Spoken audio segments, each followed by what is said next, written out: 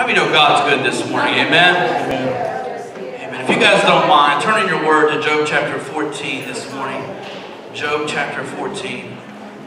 I'm so thankful for lives that are being turned around. Thank you, Brian. Job chapter 14, verse 7. Job chapter 14, verse 7. Job chapter. If you don't mind, stand with me this morning. I don't want to change up the way we do things just because it's Easter. We believe in standing on the Word of God here. Amen. How many know it's the Word of God that will frame your life and keep you? Amen. Amen. Amen. So Job chapter 14, verse 7. If you're not there, you can look on the screen. He says, "For there is a hope of a tree." Hallelujah. Did y'all just get what that said? For there is a hope of a tree. Yes. And if it is cut down, it will sprout again. Yes. And the tender branch thereof will not cease. Yes. Though the root thereof wax old in the earth, and the stock thereof die in the ground. Yet through the sin of water it will bud and bring forth grows like a plant. I want you to go to Hebrews chapter 7 with me real quick. Hebrews chapter 7, verse 19. We're going to read one verse here. Hebrews chapter 7, verse 19. He says, "For the law made nothing perfect, but the bringing of a better hope he did, by which he drew nigh unto God." The last few weeks we've been talking about hope, and last week we talked about how our hope has got to be anchored in Him. But this week I want to talk a little bit about how hope is the remedy. Yes. Look at somebody beside you and tell them hope is the remedy. Hope is the remedy. Come on, we believe in voice around here. If you don't believe it, come on, look at somebody right behind you and tell them that hope is the remedy. Father, we thank you, God, this morning. Father, we praise you, God, for lives that was turned around. Yes, Lord. Father, I thank you for the life of Jesus that went to the cross. And God, He died on the cross for us. God, He took the beating upon His back, the spit on His face, the plucking of His beard. Father, I thank you, God, for every stripe that He took, it was for our healing. Father God, I thank you, God, that He was willing to die in purpose of the cross. God, and He died, God, that God, He may be resurrected again in 3 days. And Father, we thank you that God, today represents the day of resurrection. And Father God, I'm reminded, God, that because Jesus was resurrected, God, that God, people over this earth, God, can be resurrected as well. That men that are dead, God, in their sins, women that are dead in their sins, children and teenagers that are dead in their sin, God, can be brought to life again. And Father, I thank you, God, that there is a group of believers, God, that have been brought to life in here, God. And as we celebrate you, God, we want to lift you up and give you the praise. Father, we thank you and we praise you, God, in Jesus' holy name. Amen and amen. Before you're seated, give two people a high five and tell them there is hope. There is hope. You may be seated. The word hope means to have a desire or to be looking or trusting for something. Yes. I want to ask you a question this morning. Are you desiring something to change? Are you trusting that something will change? Do you have hope that something in your life is going to turn around and begin to change? I don't know if you ever saw the movie Shawshank Redemption. It's one of my favorite movies. And in the movie, in the Shawshank Redemption, it says Andy and Red, if you don't remember who they are. Andy was the convicted felon who was innocent, but Red was the one that was in there for life, but yet was guilty. They were standing there one day, and it's a movie about justice. It's a movie about despair. It's a movie about friendships.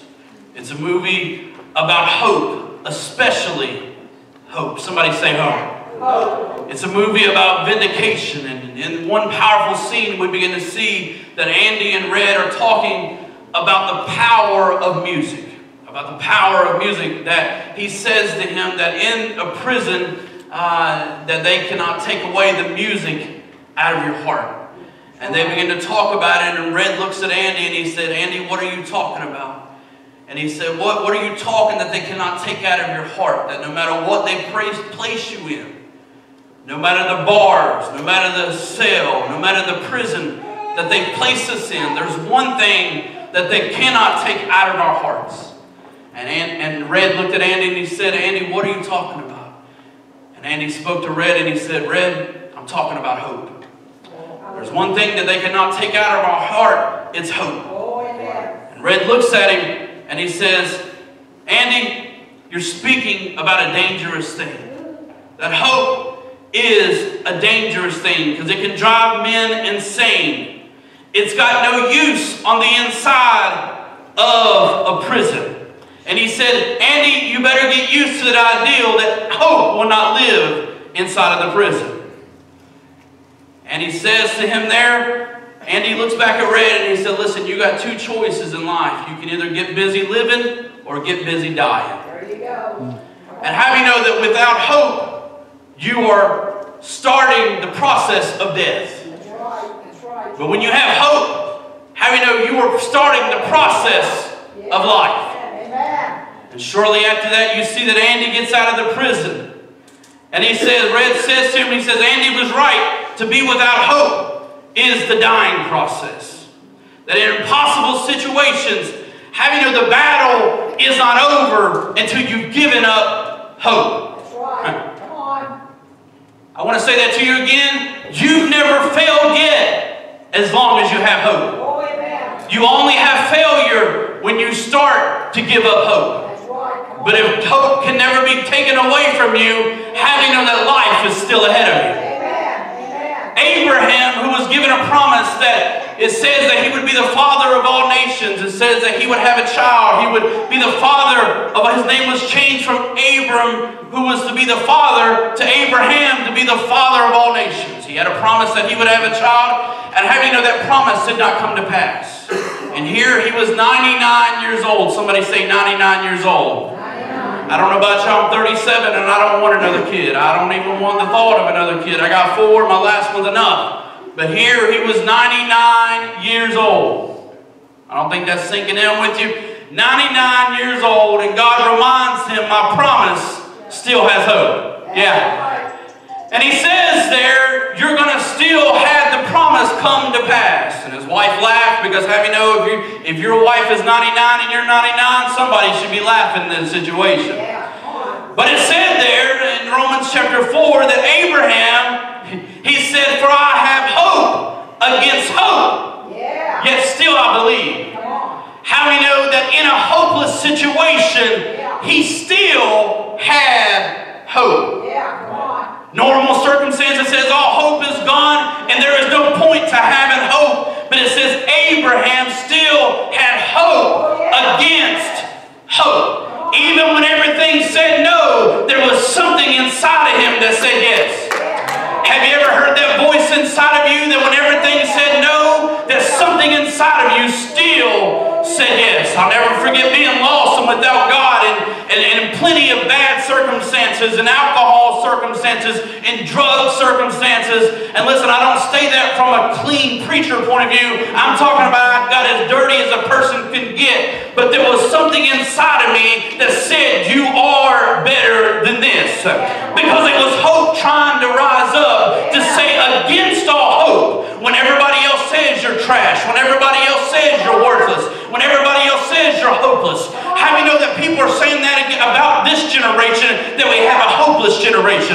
But I declare by the glory of God that we have hope because of Jesus. That if this hope gets down in this generation, it will turn a generation around. Because even in the middle of a no, when it rises up, yes turns around a thing. We begin to see there in Job, all throughout the Word of God, you see there that the word hope is mentioned over 180 times. 180 times. But out of almost 70 times the word hope is mentioned is in the book of Job. We all know about Job, don't we? How do you know you don't have to be saved to know about Job? You ever heard that? You're going through what Job went through. That means you're going through a bad day. It means you're going through a bad week. Bad month, bad year. That means that you can't handle one more storm in the middle of all hell breaking out against you. That everything was being lost. But yet, in the middle of Job, Out of 180 times in the book of Job, it was mentioned 70 times about hope. In a hopeless situation, in a bad, worthless, give-up situation, hope was mentioned more than ever before. Can I ask you a question? What have you been walking through, and what has been coming out your mouth? There you go. Yeah, because all I know is that if Job was going through a bad situation, that if hope was being spoken of more, how do you know it was what got him out of the situation? And it says there that here in the book of Job, that Job lost his children. He lost his business. He lost his home. He lost everything, and the only thing he had left around him was mocking friends and a nagging wife. That's pretty bad, isn't it? I mean, you lose here, you're one of the wealthiest men on earth, and you lose everything, and all you have left is the woman to remind you how bad life is. Yeah, come on. Have you know that's bad? Yeah. Listen, I don't like it when I don't take out the trash and I got to hear it. I couldn't imagine losing everything. That'd be a bad day for us men, right, guys? All that was left was some mocking friends and a nagging wife. Edward Hubbard said, and I want to remind you of this, he says, for there is no failure except when trying is no longer done. Yeah. When hope is all lost. Yeah. Job had hit rock bottom, and that's all that was left. Yeah. Job had hit rock bottom, and there was nothing left to hold on to. But can I remind you that there are some people in here that have hit rock bottom, but they're not on rock bottom any longer. Yeah, they've hit rock bottom. But you know what I found out about rock bottom? It's a good foundation to start to rebuild, my good God. Yeah, the Bible talks about when Jesus, he says there, he says, don't build your hopes upon the sand or upon the ground. He says, but build it upon the rock. That you may have hit rock bottom and no one even knows it. Listen, you may have money, you may have a nice car, you may even have a house, but your emotions has hit rock bottom. No one knows what you're thinking in the middle of the night. No one knows what the tears that come down your face driving through traffic. No one knows the void that you feel inside of you. But can I tell you, Jesus has you right where He wants you to be. Because all I know is I'm reminded in the Word of God that He says, I am the rock. And all I know is when I hit rock bottom on the deathbed in Virginia, I was laying where God wanted me to be, right on the rock. And He said, as long as I have you on me, I can rebuild anything that looks lost out of your life. I don't know if you know this, but New York City, one of the greatest cities in the whole nation, in the whole world, when we talk about the town that never sleeps, one of the greatest towns, the greatest cities, as New York goes, so does the rest of the nation. But if you don't know this, the actual city is built on a foundation of a rock. And as we took a tour through that town on one of the double-decker buses, they said it was almost impossible to build. But they said what now is now built on it cannot be torn down. My good God. And can I let you know something? That listen, maybe you've tried to build your hope on financial gain. Maybe you've tried to build your hope on relationships. Maybe you've tried to build your hope on degrees. Or maybe you've tried to build your hope on a foundation of health. Can I tell you something? That's why there's still a longing inside of you for something more. Because God created us to build off of the rock of Jesus Christ. And I want to let you know that if you build off the rock of Jesus Christ, that no matter what comes against you, no matter what is taken away from you, you will still stand and give God glory. I'm reminded in Job chapter 1 verse 20, the key to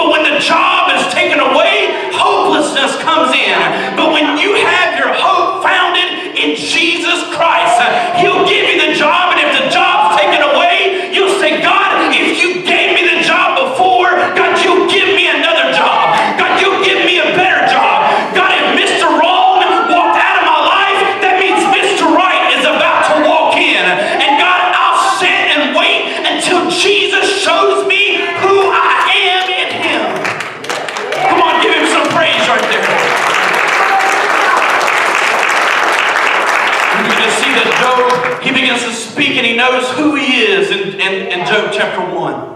But he begins to remind us all throughout the book of Job about hope. But one particular time in Job, when we opened up there in Job chapter 14, he says there is a hope in a tree. There is a hope in a tree. There is a hope in a tree. That no matter what happens to that tree, no matter what happens to that tree, it'll still have hope. Yes. If the branches are taken away. Have you ever seen a tree get pruned back before? I mean, you think it's beautiful. I remember when they did this in our subdivision, this whole long strip when you're driving in, here there were these pretty trees. And I'll never forget a couple springs ago, they stripped them things down and they just looked like bare sticks sticking up. Ugliest thing you ever seen. Ugliest thing you ever seen. It was embarrassing to drive into the neighborhood. And I never forget walking into it and thinking to myself, my God, why in the world did they strip those trees down? But you know what happened the next spring? The branches came back. Oh, yeah. And what I thought was pretty before turned into beauty. Yeah. Perfectly shaped beauty. Because what I found out about a tree is no matter what you do, have you ever had to cut a tree down and if you don't cut it to the root, it's coming back? Yes, it will. Yeah. I mean, don't cut it to the stump because that thing will still come back. That's right. Your lawnmower will run over it, you'll trip your toe on it because you got to cut it to the root. Yeah, you do. But he says, you are reminded that a tree always has hope. And I thought it was odd that here Job is saying there's a comparison of hope and the tree. Somebody say a tree and hope. There's a comparison of a tree and hope. And in Psalms chapter 1 verse 3, David begins to declare he will be like a tree firmly planted by the streams of water, which yields in its fruit in its season, and its leaf does not wither. And whatever he does, it shall prosper.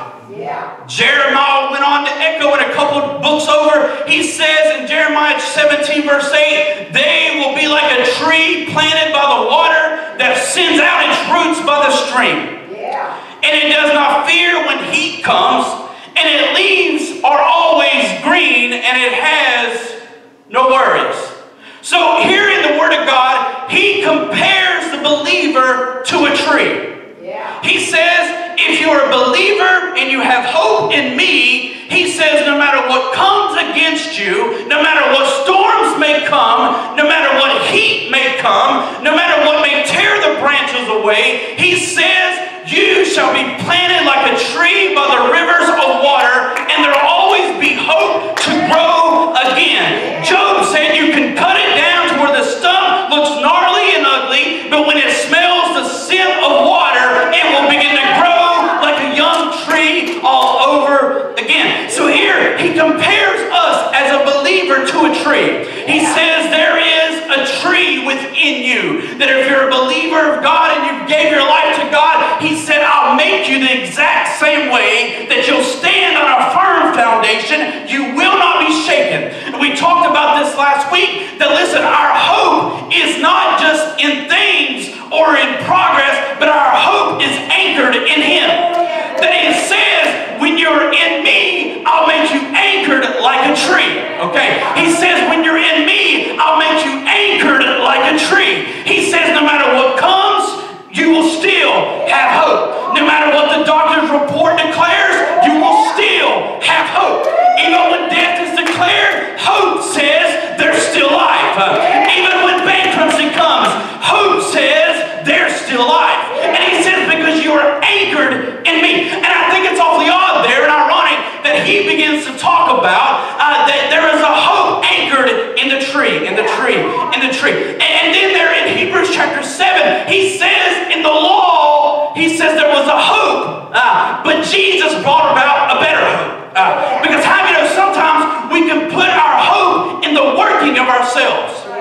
That I will get out of this situation.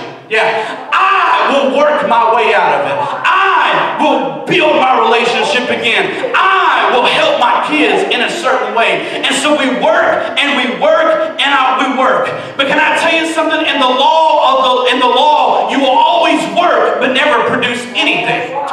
But he said there, I come to give you a better hope. Somebody say a better hope. I come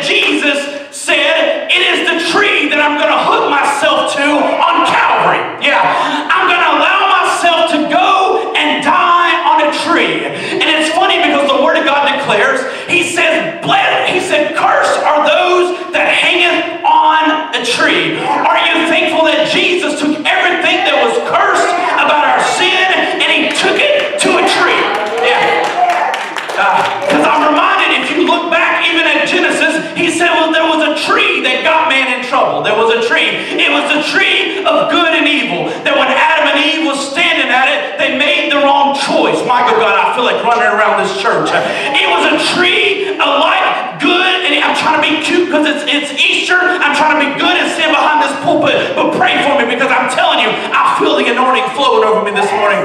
He says there was a tree that messed man up. There was a tree that messed man up, and they were in the garden. It was one tree that brought sin into this world because of the wrong decisions. So Jesus said, I've got to go back to a tree, my good God, because in that garden there was the tree of good and evil, but there was also the tree of life. And I believe that it was that tree of life, my good God, that Jesus he carried it through the streets of De La Rosa. He carried a tree because he said there, I've got to give them hope again. I've got to give them hope that one tree made him cursed, but another tree is going to make him blessed. My good God. There's one tree that is set there. I took it to the hill of Calvary, and it looked like hope was being beaten, and it looked like hope was being destroyed, because he says there, I am the King of glory. I am your hope. I am an everlasting hope. And so here hope was being drugged through the streets. Here hope was being beaten and taken away. Here hope was being plucked away. Here hope was being spitting on and talked about. Here hope was being all jacked up and taken. Here hope was being point to the point of death, where there was no breath left in hope. Have you ever been there where there's no breath left in hope anymore? Yes, yes. Have you ever been there where hope has knocked the wind out of you? Yes, yes. You had hope going into the doctor's office, but one bad report knocked the wind right out of the hope. You went home thinking that the marriage would work, but one bad argument knocked the wind right out of the hope. Yes. Come on now. You had hope that the child was going to turn around, but the next report card was just bad. Hope keeps being beaten. But can I tell you something? That's where the enemy wants you to be, is that hope looks like it's dead, my good God. Hope looks like it's hanging on the cross. Hope looks like that it's dead and gone. And how do you know that's when Satan began to celebrate? He began to celebrate that he had hope right where he wanted it to be. That here hope was the change of all mankind. Here hope was the thing that was going to turn around all humanity. Here what Jesus said he was going to do, it looked like everything was being wiped away.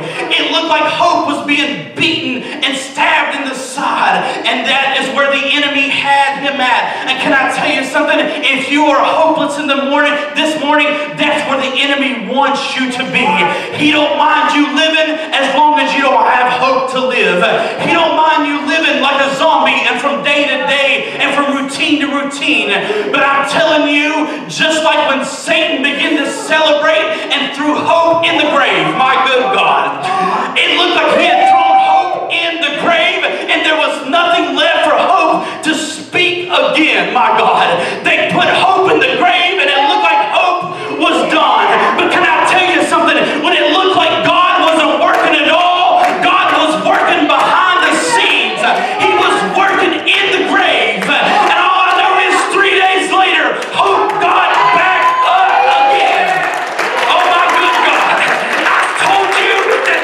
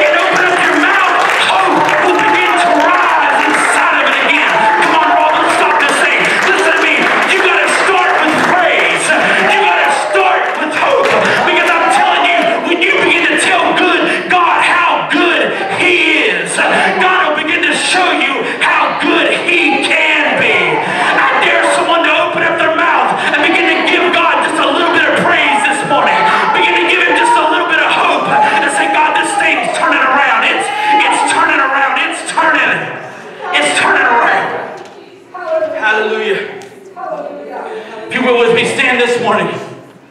If you will with me, stand this morning.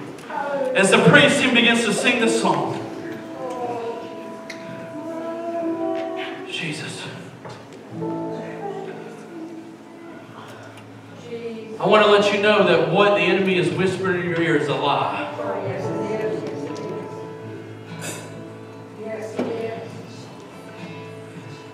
I didn't get to stand here with a cardboard and tell you my testimony.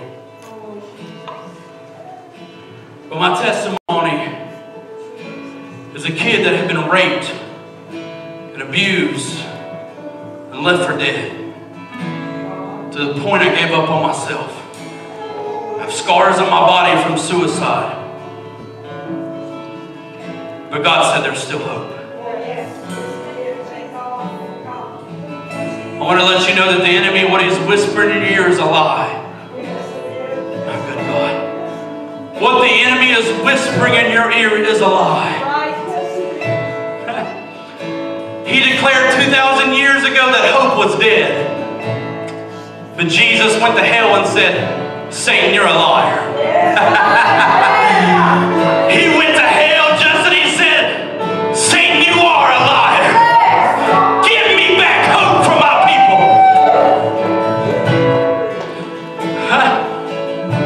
And I want to let you know that he's fighting for you this morning. And as they sing this song, I want you to just begin to look over yourself. And I want you to declare that I want hope again. Come on, Rob, let's sing this. I'm burning, broken within, overwhelmed by the weight of sin. Jesus is calling. Having come to the end of the step, do you thirst for a drink from the well? Jesus is calling. Oh, come to the altar. The Father's arms are open wide. Forgiveness was bought with the precious blood of Jesus Christ.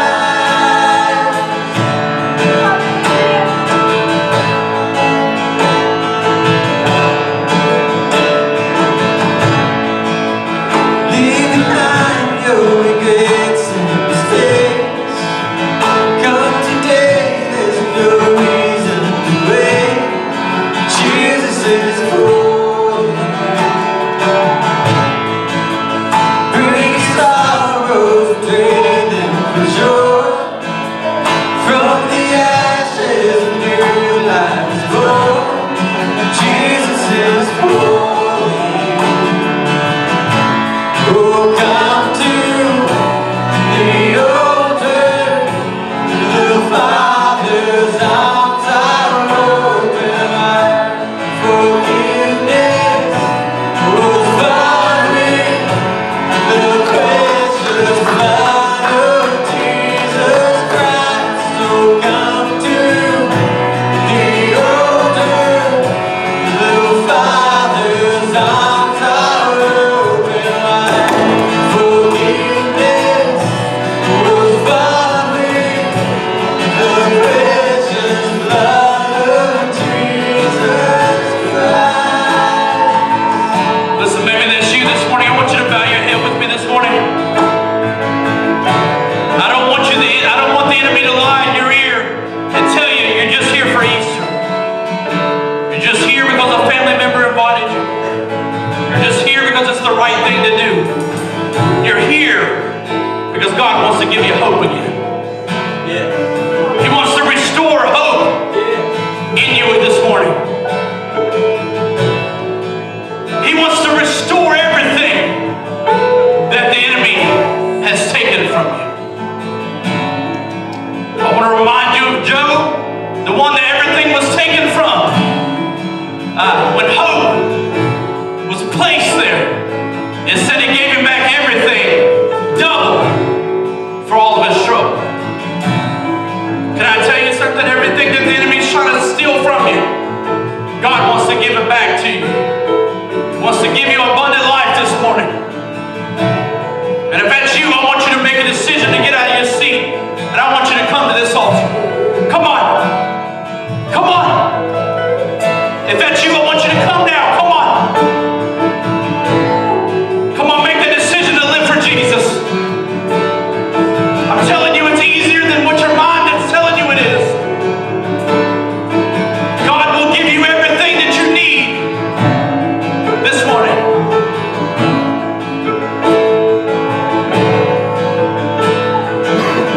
Come on.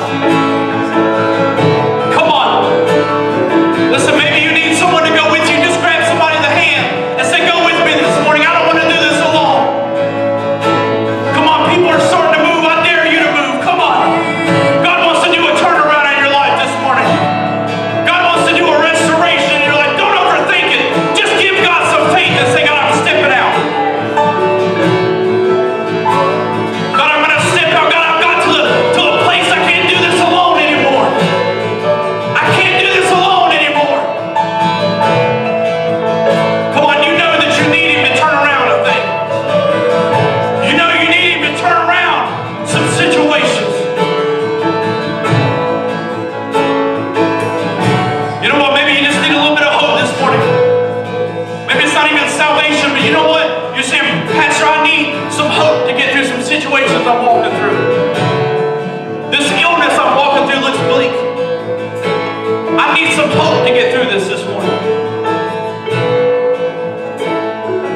Maybe there's some issues on your job. And you say, you know what? I need some hope to walk through this thing. I'm at the verge of giving up. And I need this to turn around this morning. If that's you, I want you to make your way to this altar. Come on. As we pray and the worship team sings us again, I want you to make that move and make that decision to walk for Jesus. Come on. Oh, come to the altar, the Father's arms are open wide. Forgiveness will find me, the precious blood of Jesus Christ. So come to the altar, the Father's arms are open wide. Forgiveness will find me, the precious blood of Jesus Christ.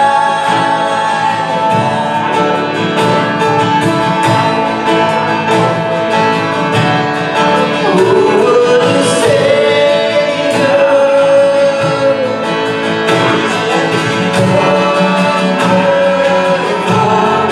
Sing hallelujah,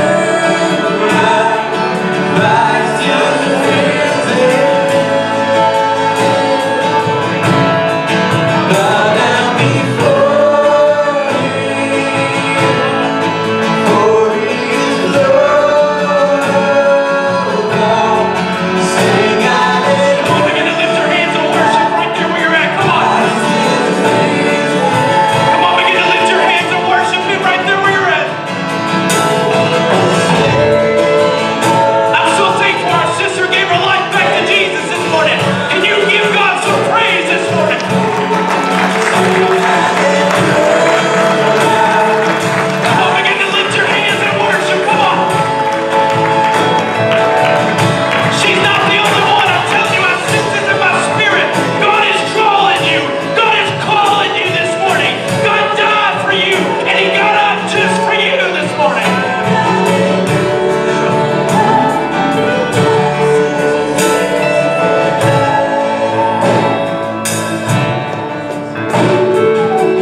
Father, I thank you, God. Father, I praise you.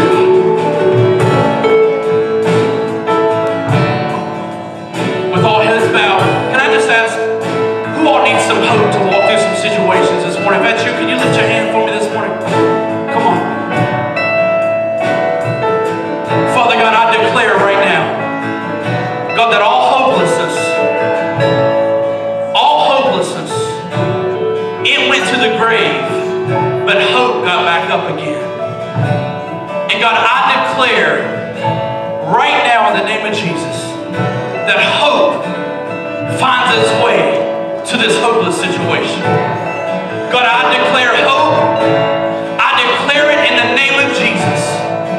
God, that these things be turned around. God, we won't do it in ourselves. But God, the hope is in the tree. God, the hope is in the tree of Calvary. God, we put our hope at the cross. We put our hope in you, saying there's a better hope. One that is not seen, one that we cannot even feel. But God, we put our hope in that is unseen. Father, we declare this thing. Father, in the name of Jesus. Father, in the name of Jesus. Let this seed be tangible. And let it be touched and felt. Father, I thank you. And I praise you, God. In Jesus' name. Amen. Amen. Hallelujah.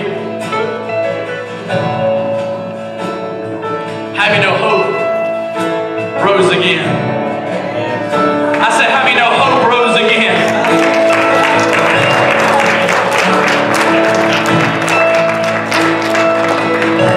Listen, we have all things, lots of things for you in the foyer. Please stop. Have a little picture with your friends, your family. We just want to tell you we love you here at One Life Church. We're so thankful for you being with us here on Easter, on Resurrection Day. We love you. We're praying for you. And we hope for the best for you. Amen?